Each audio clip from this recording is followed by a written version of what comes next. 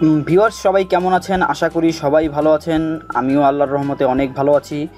তো আজ আমি আপনাদের অ্যান্ড্রয়েডের এমন কিছু টিপস অ্যান্ড ট্রিক্স দেখাবো, যে টিপ অ্যান্ড ট্রিক্সগুলোর মাধ্যমে আপনারা যদি আপনাদের ফোনটা কন্ট্রোল করেন, অর্থাৎ আপনি আপনার ফোনটা চালান, সেটা যদি আপনার 1 GB র্যামেরও একটি ফোন হয়, তারপরেও দেখবেন অনেক সুন্দর চলছে, কোনো স্লো হচ্ছে না বা কোনো হ্যাং করছে না, এমন একটা অবস্থা।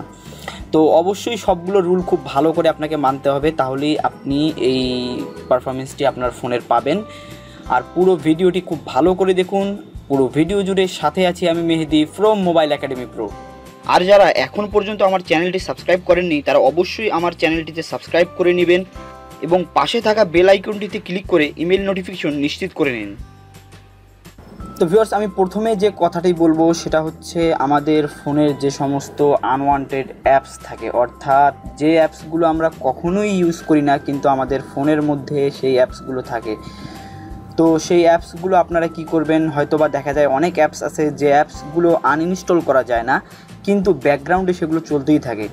তো এর জন্য আপনারা সরাসরি চলে যাবেন আপনাদের সেটিং অপশনে যাওয়ার পরে আপনারা সেটিংস থেকে আপনারা চলে যাবেন আপনাদের অ্যাপসে যাওয়ার পরে আপনারা দেখতে পারবেন অল অ্যাপসে যদি আপনারা যান, আপনাদের সমস্ত অ্যাপস যেখানে আছে, তো অল অ্যাপসে গেলে আমরা দেখতে পারবো যে এখানে অনেক অ্যাপস রয়েছে যেগুলো আমরা কখনোই ইউজ করি না, কিন্তু সেগুলো আমাদের ব্যাকগ্রাউন্ডে অল টাইম চলছে এবং আমাদের সেটকে করে দিচ্ছে অনেক স্লো। তো এর জন্য আপনারা হয়তোবা দেখবেন যে যদি তো দেখা যায় যদি আমরা অ্যাপসগুলোর ভিতরে যাই, ভিতরে গেলে দেখতে পারবেন যে অ্যাপসগুলো আনইনস্টল করবেন এমন কোনো অপশন এই অ্যাপসের মধ্যে দেয়া নেই। তো সেক্ষেত্রে আপনারা কি করবেন, আপনারা এখান থেকে ফোর্স স্টপ আগে ডিসেবল করে দিবেন, ডিসেবল করে দিয়ে ফোর্স স্টপ করে দিবেন, তাহলে আপনার এখানে এই ব্যাকগ্রাউন্ডে এই অ্যাপসটি আর চলবে না। এতে আপনার ফোনের কোনো সমস্যা হবে না এবং আপনার ফোনটি হয়ে যাবে আগের চেয়ে অনেক ফাস্ট। সেকেন্ড যে অপশনটি আপনাদের আমি দেখাবো সেটি হচ্ছে, আমরা অনেক সময় অনেক অ্যাপস ইনস্টল করি এবং অ্যাপস ইনস্টল করার পরে আমাদের মেমোরিতে অথবা আমাদের ফোনের মধ্যে যেখানেই আমরা এই অ্যাপটি ইনস্টল করি, যদি সেটা অ্যাপটি ফোনে হয় তাহলে ফোনে, আর যদি মেমোরিতে হয় তাহলে মেমোরিতে আমাদের প্রচুর পরিমাণে আনওয়ান্টেড ফোল্ডার তৈরি হয়ে যায়। তো এই মুহূর্তে আপনারা দেখতে পাচ্ছেন যে আমার ফোনে তেমন কোনো আনওয়ান্টেড ফোল্ডার নেই, কারণ আমি যে কয়েকটি সফটওয়্যার ইউজ করি সেই কয়েকটি সফটওয়্যার শুধু এখানে দেখাচ্ছে। তো আপনাদের এখানে দেখবেন আপনারা অ্যাপসটি আনইনস্টল করে দেওয়ার পরেও আপনাদের ফোল্ডারগুলো এখানে থেকে যায় এবং এগুলো কিছু কিছু ফাইল ধরে রাখে ফোল্ডারের ভিতরে।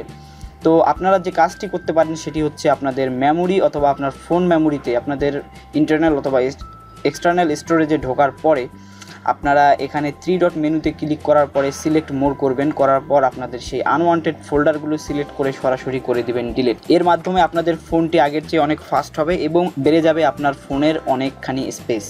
থার্ড যে কারণটি আমি বর্ণনা করব সেটি হচ্ছে, আমরা অনেক সময় নেট কানেকশন দেওয়ার সঙ্গে সঙ্গেই দেখি আমাদের ফোনটি কিছুক্ষণের জন্য স্লো হয়ে থাকে এবং হয়তোবা 1 মিনিট 1.5 মিনিট বা 30 সেকেন্ড যেটাই হোক স্লো হয়ে যায়। তো এই স্লো হওয়ার কারণটা কি? তো এই স্লো হওয়ার কারণটা একদম ইজি। এটা অনেক অ্যান্ড্রয়েড ইউজার এই ভুলটা করে থাকে। সেটা হচ্ছে, আমরা প্লে স্টোরে যখন যাব আমরা দেখতে পারবো যে আমাদের প্লে স্টোরে যাওয়ার পরে এই যে একদম বাম দিকে 3 ডট মেনু যে গিয়ার আইকনটি দেখতে পাচ্ছেন, এখানে ক্লিক করার পরে আমরা যদি সেটিং অপশনে যাই, তো সেটিং অপশনে গেলে দেখতে পারবো যে এই অটো আপডেট যে অপশনটি রয়েছে এটা চালু করা আছে। ওভার ওয়াইফাই অথবা ওভার এনি নেটওয়ার্ক, যে কোনো একটি নেটওয়ার্কে করা আছে বিধায় কি হয়, আমরা যখনই নেট কানেকশন দিই সঙ্গে সঙ্গেই বিভিন্ন অ্যাপস আপডেট নেওয়া শুরু হয়ে যায় এবং সঙ্গে সঙ্গেই ফোনটি হয়ে যায় আপনার স্লো। তো আপনারা এটা কি করবেন, এটা একদম অফ করে দিবেন, অফ করে দিয়ে এটা ডান করে দিবেন। এখন কথা হচ্ছে, আপনারা কোশ্চেন করতে পারেন তাহলে আমরা অ্যাপস আপডেট করব কিভাবে? তো অ্যাপস আপডেট করার জন্য আপনারা এই 3 ডট মেনুতে ক্লিক করবেন। মেনুতে ক্লিক করার পরে আবার দেখতে পারবেন যে একদম উপরে আছে মাই অ্যাপ অ্যান্ড গেমস। তো এখানে ক্লিক করার পরে আপনি দেখতে পারবেন যে আপনার যত প্রকার অ্যাপস আছে এখানে শো করছে এবং কোন অ্যাপসগুলো আপনার আপডেট দেওয়া দরকার সেটা আপনার ডান দিকে দেখাচ্ছে আপডেট। এখন আপনার ইচ্ছে মতো পছন্দ মতো আপনি আপনার অ্যাপস আপডেট করবেন। যদি আপনি চান তো অ্যাপস আপডেট করবেন, যদি চান যে আপনি সেই অ্যাপসটি আপডেট করবেন না তো এটা সেখানেই থেকে গেল। এরপর যে কারণটি বর্ণনা করব সেটি জানার জন্য আপনারা একটি কাজ করবেন, সেটা হচ্ছে আপনারা চলে যাবেন আপনাদের সেটিংয়ে যাওয়ার পরে আপনারা খুঁজে বের করবেন যে আপনাদের বিল্ড নাম্বার কোথায় আছে। আমার অ্যান্ড্রয়েড ফোনটি হচ্ছে স্যামসাংয়ের একটি ফোন, অনেক পুরাতন ফোন, তাই এটার মধ্যে বিল্ড নাম্বার লেখা নেই, এটা অ্যাবাউট ফোন লেখা আছে। তো আপনারা বিল্ড নাম্বারটিতে 7 বার ক্লিক করার পরে আপনাদের ডেভেলপার অপশনটি চালু হবে। তো এই ডেভেলপার অপশনটি চালু করার পরে আপনারা এখানে যে কাজটি করবেন সেটি হচ্ছে এখানে আপনারা একটা অপশন খুঁজে পাবেন ব্যাকগ্রাউন্ড প্রসেস লিমিট। তো আমরা যদি নিচে আসি, নিচে আসার পরে আমরা দেখতে পারবো এই যে একদম নিচে ব্যাকগ্রাউন্ড প্রসেস লিমিট। তো এই ব্যাকগ্রাউন্ড প্রসেস লিমিট এখানে করা আছে স্ট্যান্ডার্ড লিমিট, আপনি এটাকে নো ব্যাকগ্রাউন্ড প্রসেস করে দেবেন। নো ব্যাকগ্রাউন্ড প্রসেস করে দিলে আপনার ব্যাকগ্রাউন্ডে আর কোনো অ্যাপস চলবে না।